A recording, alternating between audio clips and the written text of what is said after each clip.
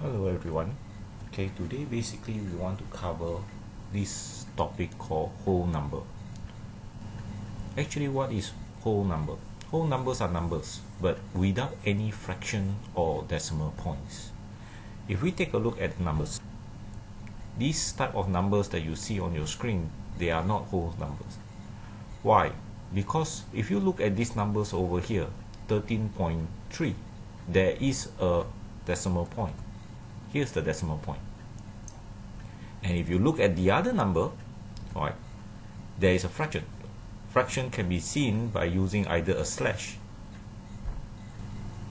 All these here are actually whole numbers.